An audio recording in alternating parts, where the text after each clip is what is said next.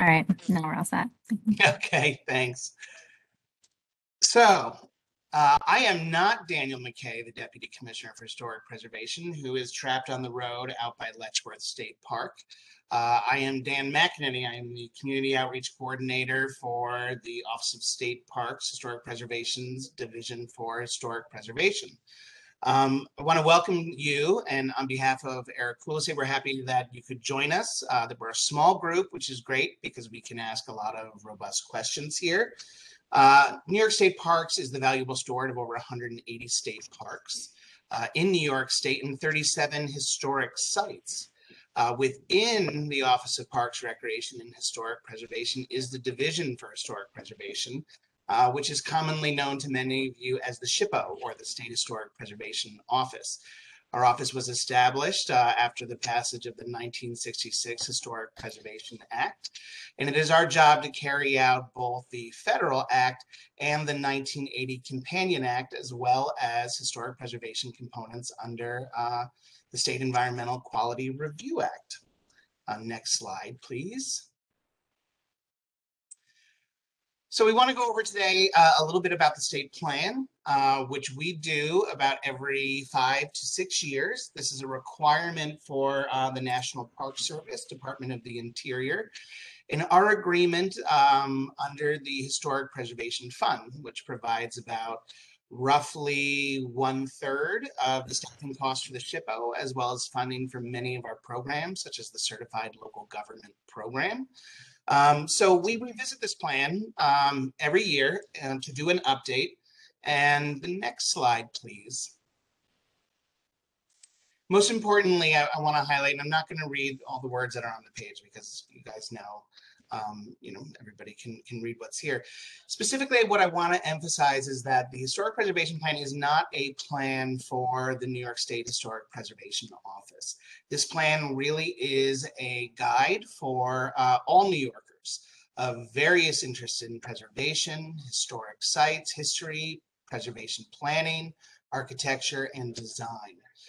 We look at this as guidelines that help, certainly drive some of the priorities that we have as an office, but that communities and individuals can take on to empower their local communities and organizations to take action in the field of historic preservation.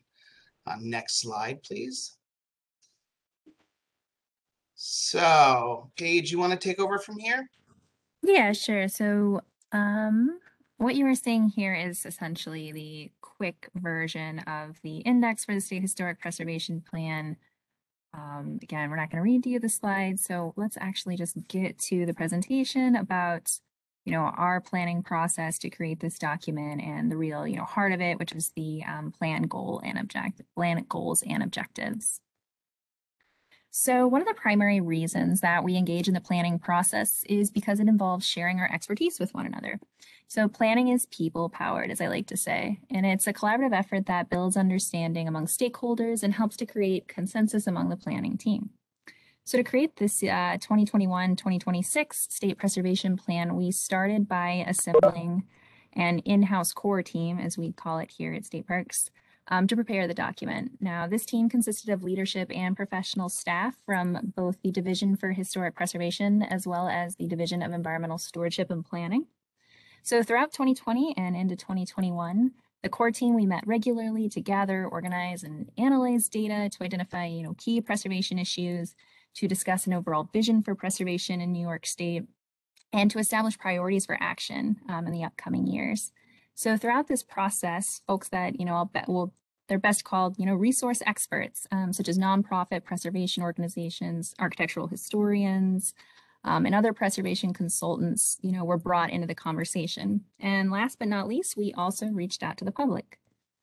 So as you saw in the previous slide, statewide plans are definitely the product of collaboration within our agency, as well as broad-based, professional, partner, and public involvement from across the state. Now, our public engagement processes, we try to tailor them to, a way that we can engage diverse groups of stakeholders across the state and leverage a variety of participation methods. In a COVID year, it was a little more virtual than we typically like, but we tried to roll with it, right? So two online surveys in particular were the vital components of our public engagement process, and responses to those surveys really shaped our plan goals and objectives. Now, both surveys provided ample opportunities for respondents to share their views with us in a narrative form, and this sort of is a way to ensure that the quantitative data we collected was complemented by the qualitative information that you typically get in a one-on-one conversation, at those in-person public meetings, which unfortunately we couldn't host this year. So the general population survey that we distributed was designed to solicit input from the public and gauge their familiarity with historic resources, current preservation issues, and identify the priorities that they felt we should have for preservation moving forward. We collected over 3,500 public responses, which is really great. And we actually, in those responses, had representation from all 62 counties in our state. Next, we had the Preservation Professionals and Colleagues Survey, which was designed to get input on current issues, threats, opportunities, and priorities from historic preservation professionals or advocates. Those people where preservation is really, part of their daily lives and something they're very familiar with. From that online survey, which was distributed via Facebook and email and sort of professional colleague networks, we gathered more than 800 responses. Again, we were really lucky in that we got responses from all 62 counties in the state. So in addition to those two online surveys, the core team also developed some questionnaires that we distributed that had open-ended prompts that were designed to, again, gather information from what we'll call, high impact preservation stakeholders. One of these surveys was called the Targeted Colleagues Questionnaire, and it was distributed to more than 60 folks who represent colleague groups, state agencies, architectural firms, and historians, as well as other preservation consultants across the state. So we were really into questionnaires this year. It was a good way for us to try to gather information in a time of social distancing. So we also created one that we gave out to the state historic site managers, and we got responses back from them that represented about 2/3 of the facilities we have across the state. We had another questionnaire that we gave to state historic site friends groups because they're, strong advocates for our historic sites, but they're also, really aware about local visitation and sort of the sense of pride and ownership that people have in the places that, these sites are at. We came up with another questionnaire that we gave to archaeologists across the state, in which we specifically inquired about the archaeology of underrepresented communities and sort of studies that are ongoing about the sociocultural groups that tend to be underrepresented in the historic record. And then finally, complementary to all these surveys and questionnaires, we had a really great opportunity to do personal interviews, and those were conducted by the Division for Historic Preservation staff. We consulted with the nonprofit preservation colleagues we have across the state to create a list of interviewees and really, identify groups and individuals whose perspectives have been historically underrepresented in preservation work and advocacy. We really wanted to make sure that we heard them and those ideas were reflected in the development of this plan. And finally, in advance of releasing the draft that hopefully you all have had an opportunity to review, it's online. We can put the link in the comments if anyone needs. But we consulted with colleagues outside our agency to get initial reactions to our draft. The individuals that we sort of invited to take a review at our early drafts, had a lot of leadership and diverse experience in preservation work and advocacy across the state. And so we tried to refine our goals and our objectives in light of their comments. And, that was a really invaluable experience for us. So this slide here is just sort of a representation of all the different groups we interacted with, and we really appreciative of their time and their expertise that they gave to us. And, this plan would be largely impossible to have without, making sure that we weren't just an echo chamber here in Albany and at Peebles Island, where the Division for Historic Preservation staff is based. So next I want to turn it over to, I don't know why I decided changing presenters, it's still me, but I want to get us to talk about the plan goals and objectives, the heart of the plan. This was a long, involved process that we're really proud of. And so we hope that these goals and objectives, are responsive to issues that and see in your own communities, locally, regionally, and statewide. And we hope that this document does a good job at reflecting that we've tried to get an understanding of, the diversity and complexity of preservation challenges that we encounter across the state. So one of the things I want to mention first is a significant change in the way that goals were stated in this 2021-2026 plan versus those that were in the 2015 to 2020 plan. And this is the departure from holistic goal statements, as we call them, to sort of issue-based ones instead. So the previous plan presented three very broad impact-based goals, which you can see on the screen here. Now, while broad-based goals such as the ones you see can help stakeholders and individuals interested in preservation, share a grand general vision for the future, the statements are often just frankly too broad, and so it leaves those that are trying to implement the plan without a clear understanding of, the actionable steps they can take to, cultivate pride of place, and no real way to measure sort of implementation progress. So to avoid this sort of pitfall in the planning process this time around, we decided to write issue-based goals. Now, these specific issues or topics, as we've also called them, are referred to throughout the plan. And these were topics that were identified and, sort of themes that kept arising during our planning outreach and engagement efforts. So each topic that you see on the screen here has at least one goal statement, and that goal statement is preceded by a series of objectives, which are the measurable actions that we're all going to, hopefully take over the next couple of years to really sort of bring this plan to life. Many objectives are actually cross-listed under other topics, which is to emphasize the interconnected, multidisciplinary qualities of historic preservation and really reinforce the idea that it's diverse ways of thinking that really reap the best benefits across disciplines and industries and across the variety of communities in our state. And so most importantly, the objectives of our plan are also, as Dan said at the beginning of the presentation, are accessible to anyone that's interested. It's our hope that objectives are written in such a way that any person, regardless of professional title or affiliation, technical skill set or training, can support the plan and really see a role for themselves in the implementation of the document. So now let's go to each of the 8 topics. And what we're going to do is I'm going to sort of show you the overall goal we have for each of these topics and give some sort of representative objectives for each goal as we move along. So the first theme and goal we have is for inclusion, diversity, equity, and access. And, for the preservation movement to really move forward and contribute in a positive way to public life and public discourse, we really have to acknowledge, and honor the ever-evolving, thing that is history.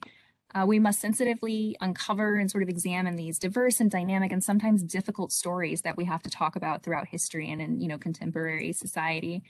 We really need to do a better job at equipping one another with the education and resources necessary to access and illustrate and illuminate, the full spectrum of cultural and historic resources that we have across the state.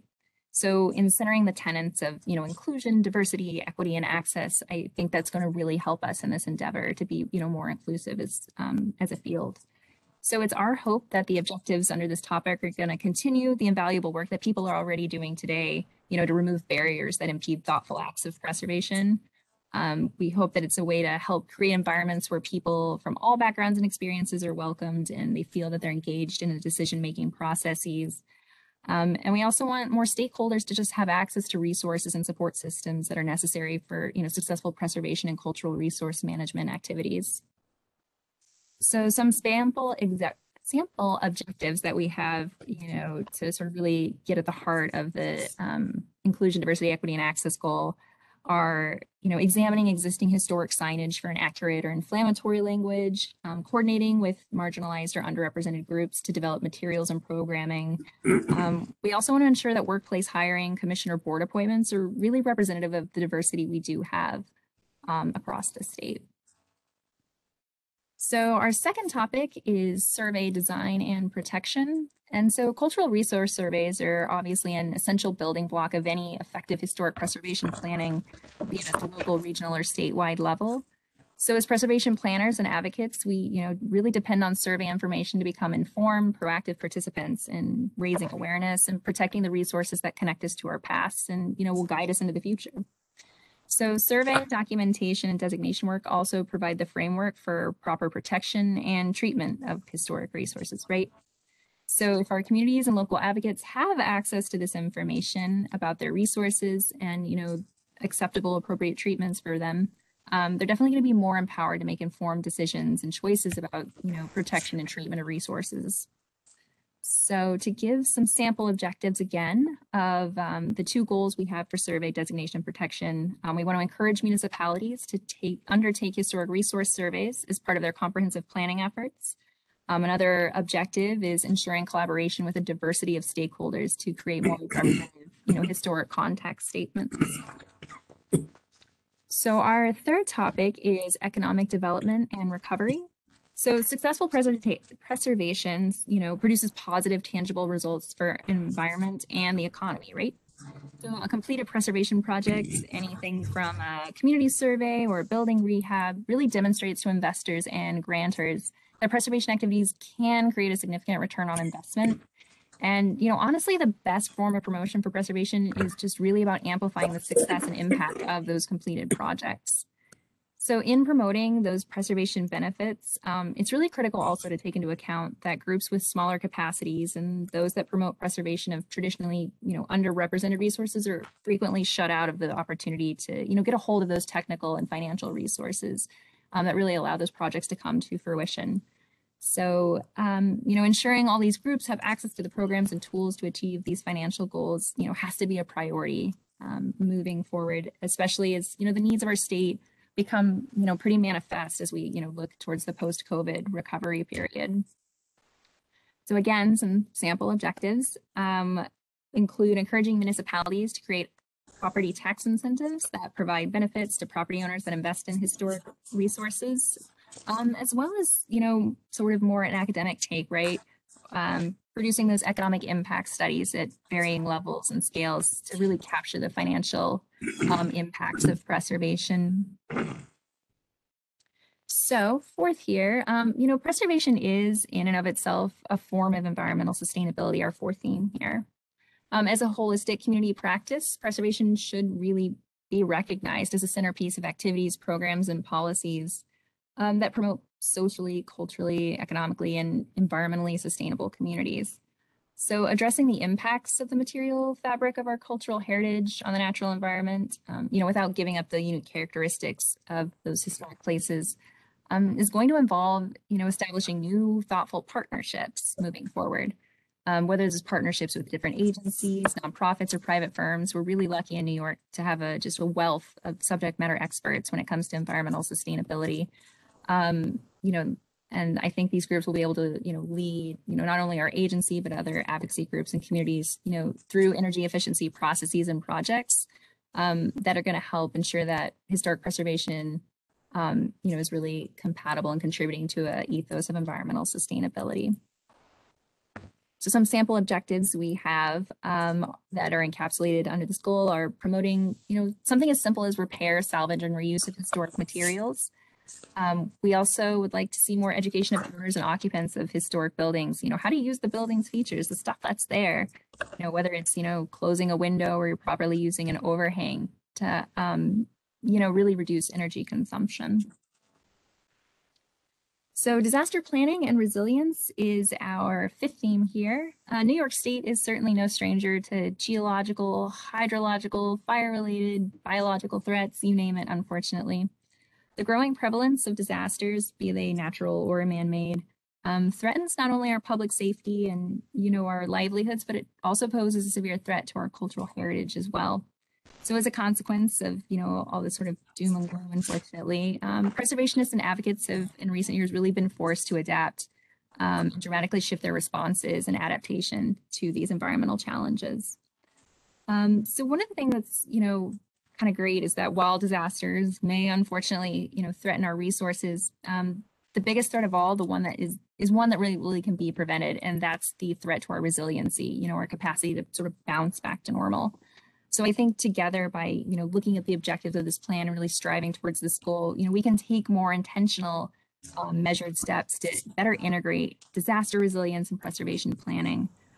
Successful implementation of these objectives, it stands not only to increase our capacity to protect our historic resources, but it will help our state become just more resilient in the face of these threats. So some sample objectives we have for this topic. I will say that, so disaster resilience, disaster planning and resilience, we organize the objectives under this topic into 4 categories: risk assessment, adaptation, mitigation, recovery, and outreach. 3 of these categories are represented on your screen. So some of those objectives include the preparation of those hazard mitigation plans, promoting mechanisms, funding mechanisms, I should say, that really help with adaptation and recovery, And also just bettering communication among preservation stakeholders and, the folks that are on the emergency management side of things. Sixth, we have the theme of local preservation. One of historic preservation's many definitions, right, is that it's a land use management strategy. It's something that, is embedded in local planning and zoning, and it's a way that we focus laws and policies and tools in hopes of creating cohesive communities and, strong, resilient ones at that. So for many New York State communities, it's local preservation ordinance that's actually often considered the best means to manage our resources. And so by enacting and enforcing local preservation laws, government can really play a strong role in designating, protecting, and stewarding our really unique historic resources we have. So it's our hope that, moving forward, decision makers continue to collaborate with the folks in their community to preserve that character and, expand their training that they even have in-house. It's, thoughtful management of change over time that really helps ensure that communities can protect and showcase the elements of their, areas and neighborhoods that they think are really special. So some of the objectives we have under local preservation include providing educational training and opportunities in a variety of mediums that are accessible to people, and also just encouraging community members to explore their local histories and stories to really sort of, cultivate that sense of pride and place. It's, referencing the old plan. So seventh, we have partnerships. And so in order to effectively preserve, appreciate, and promote our historic places and stories in the years ahead, preservationists really need to strengthen existing partnerships and build those new relationships with groups and leaders, folks that may not even see preservation as their primary task or charge. We're all probably pretty aware that there's no single definition of a preservation partner because stakeholders in our field can include, professionally trained planners, neighborhood advocates, community groups, government officials, or just, folks that have a vested interest in one particular project, right? It's a broader consortium of partners across our state that's really going to allow us to leverage the resources we do have, find new opportunities for preservation, and also continue to, celebrate and really steward the resources that we have in New York. So some sample objectives we've created under partnerships include identifying new stakeholders, the folks that have diverse perspectives and a variety of experiences to bring to the table, as well as just enhancing capacity to exchange information among communities is going to be really important, honest, open communication. And finally here, eighth, we have public outreach and education as our final theme. Preservation initiatives aren't going to grow and they're not going to succeed if it's sort of looked at something that we've siphoned off and, is the sole interest of trained professionals or policymakers, right? The general public has the ability and, probably the interest and enthusiasm in, enriching preservation work and commenting about new programming that they'd like to see, or just giving you thoughtful feedback on the work you're conducting. So it's, the movement's only going to flourish in the years ahead if we do have that sort of broad, inclusive participation from people of all backgrounds and experiences. If we provide accessible education opportunities, as well as, just offering encouragement for people to get involved. Don't make them feel like it's a burden if they want to share their ideas or thoughts with us. So some of the objectives we have under public outreach and education include identifying and removing those barriers to information about preservation, how to get involved, evaluating the needs that exist within a community by working with diverse groups who may not have historically been at the table for preservation conversations, and also promoting preservation education and participation in initiatives that, again, help, create a larger ethos of preservation and of that mindset in the community. So now we're going to talk about implementation. This plan lays out what we feel are actionable goals that are going to allow individuals, communities, organizations, governments, you name it, to, sort of tailor the recommended objectives we've put forward in this plan in such a way that's going to allow each party to, meet their own cultural, archaeological, historic resource needs. It's our belief that successful implementation of this plan is not going to impede anyone from the work they're already doing. It's just going to further the impact of the work that's ongoing. So it's our hope that plan goals and objectives are going to be revisited annually. We've got a couple ideas of where those forums for conversation and evaluation will take place. One of them is the State Historic Preservation Conference, which is hosted annually. We also have quarterly meetings of the State Board for Historic Preservation. And in keeping with, the theme of, this is a people-powered movement, preservation is, right?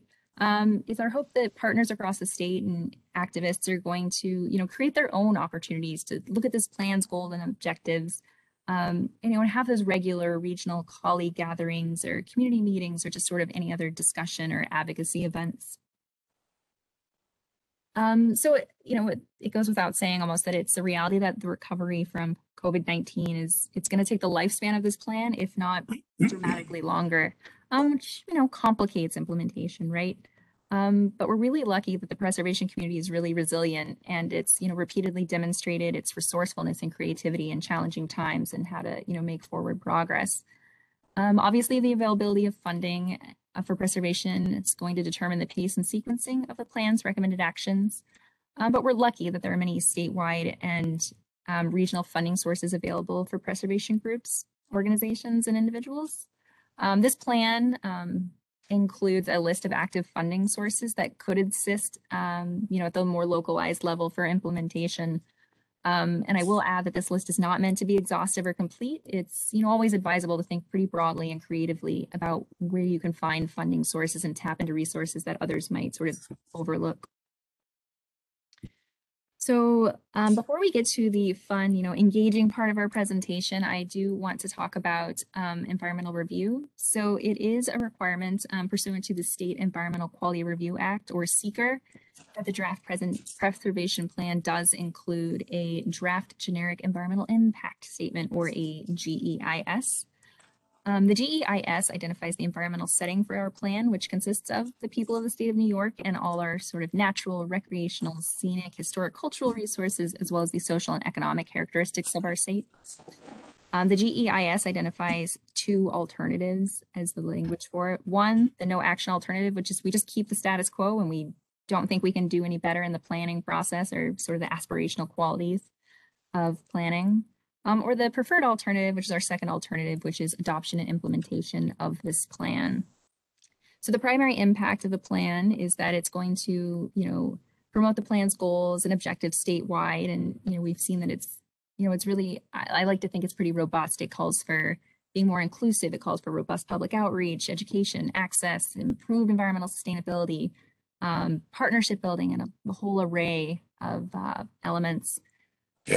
The GEIS identifies potential environmental impacts of the plan's implementation and the resource categories that are likely to be affected. So it goes without saying that, it's archaeological resources, historic and cultural resources, and community character that stand to be most influenced by implementation of this plan.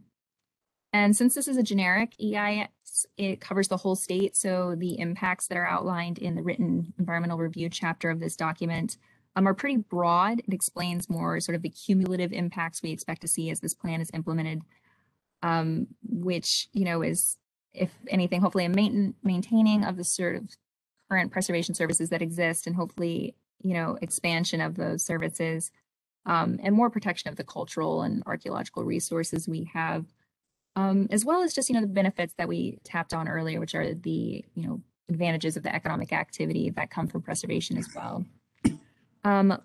The last thing I want to say on this slide is that after the plan's adopted and starts to, see the more implemented facets of it, each of those projects does undergo SEQR review at a local level. And so if there are any more adverse impacts, those are definitely going to be explored in future planning and environmental review on a project by project basis. So now we're getting to the fun part where I stop gabbing and we get to listen to you. So I'm going to turn the proverbial mic back over to Dan in a moment, who's going to facilitate public comment and take clarifying questions. But I want to make sure that we're all aware of the options you have for how to comment on this document. So first, you can speak tonight. We're here, ready to listen, taking notes. You can also email us your thoughts at the ship.plan@parks.ny.gov email address, which is where you all receive communications from me. We're accepting comments on the plan through close of business on Friday, October 15th. And you can also, last but not least, drop Dan a letter. We've got the email, not the email, but the address there below. And again, those handwritten or typed letters of comments need to be postmarked by Friday, October 15th as well. Now, after we receive your comments, we review all of them, we sort of organize them by theme, and then they are published as part of the final generic environmental impact statement. Your comments are not attributed to you individually or to your organization if you write on behalf of a larger group. And we do respond to any substantive comments. You know, if you have a question, why didn't we include something? We either say, that's a great idea, and we tell you we're including it, or we, you know, explain why we're not including it. It's sort of a, you know, call and response activity.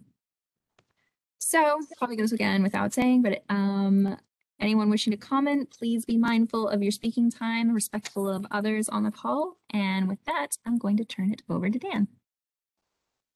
Thanks, Paige. I appreciate that. I do want to remind people who joined us late that this conversation is being recorded. So we're going to open up the floor in just a moment. I do want to really compliment Paige, and I'd like to introduce Frances Stern, who is also here. While I had a role putting this plan together and helping organize, Paige and Fran are really what I consider to be the principal authors of this document, which I think is a huge change from previous efforts this office has made. Their work is incredibly impressive. It's planning during a pandemic is no easy challenge. So this was really a labor of love. And, you know, I really, my hat is off to both of them for what they have done. And completing this plan will leave quite a hole in their schedules, because this has been a lot of work. So I'd like to open the floor up right now for any questions you have. We're here to listen. We'll be writing down and making comments. I hope that people have been able to view the plan in full on our website when we sent out the invitation. So the floor is really yours. If you want to take yourself off mute, put yourself on camera so we can see that you have a question, please let us know.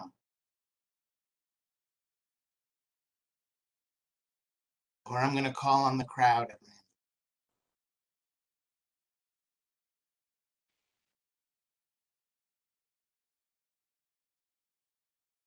Any questions from the group or observations?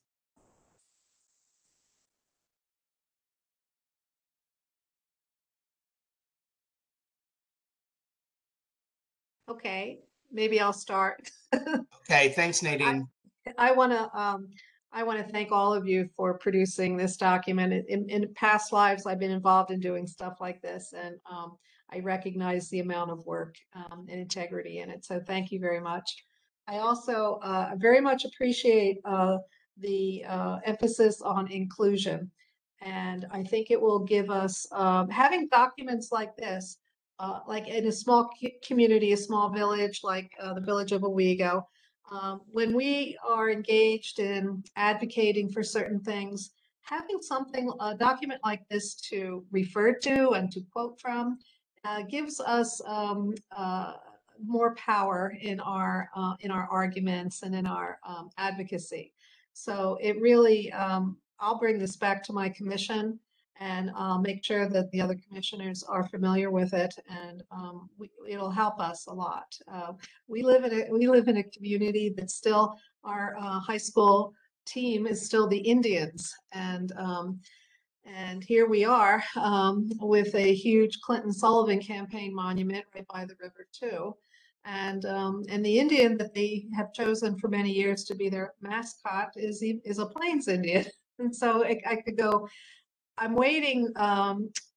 It's going to come, but I think it has to come. I'm hoping that some high school student or somebody like that will bring the issue forward, not some adults in the community.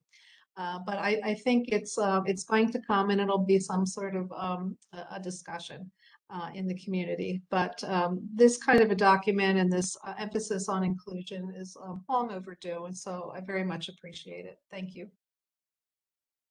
Thank you, Nadine.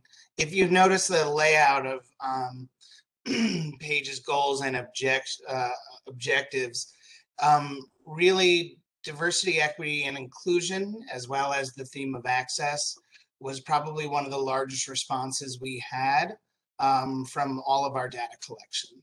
So we spent a lot of time thinking about it, and really that was really why we zeroed in on doing targeted interviews with underrepresented community members.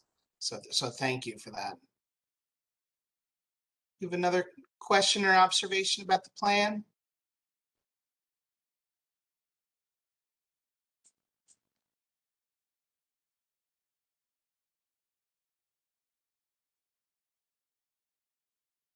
All right, this is a quiet group, which is okay. You still have an opportunity to comment. If you haven't reviewed the full document, you can find it on our website. It was included in the invitation. Hello, this is Randolph Horner calling. Hi, Randolph. How are you? I'm sorry I'm coming in audio only, but I feel a fellowship around this wonderful planning effort and this wonderful look ahead to greater advocacy. And I'll expand my remarks in writing, but besides thanking the two authors and the rest of your team, I would simply say I will look to this document as a model to be promulgated across state government, because SHPO and our OPRHP are a cultural and intellectual resource many times overlooked by other state agencies, by municipalities, by other local governments, with respect to the complex interplay between our built fabric, our historic built fabric, the context for our historic resources across our communities, and the things that are going on looking forward. I think that kind of I think that kind of robust interaction. I'm sorry, Randolph, do you want to continue? I'm not sure if Robert will let him speak after. Okay, I was just saying that I think I correctly anticipate an opportunity for much more robust interaction between state agencies, SHPO, OPRHP, local communities, local governments, and I think this study is so comprehensive that it anticipates opportunities to do that, and I certainly will advocate for it. That's great. You know, our mission in state parks is to be as paper-free as possible. So this exists online and will be shared as widely as we can, but we are doing a limited printing, really targeting our state legislator and municipalities so that they physically have a copy of this on hand for reference. So we expect to push this plan into as many hands as we can and get it viewed by as many people to help adopt and find themselves within that plan in ways that can advance some of the objectives. All right. Any additional comments here? All right. I think we're going to wrap it up for tonight. As Paige referenced, you can email us. You can send in your letters and comments. I hope you enjoy the plan, that you see value in it for you and your communities. I think there's a great emphasis on what we can do locally, as well as state stakeholders. So thank you very much. I appreciate people coming out tonight. And with that, we're going to end the recording and say good night. Bye-bye. Thank you. Good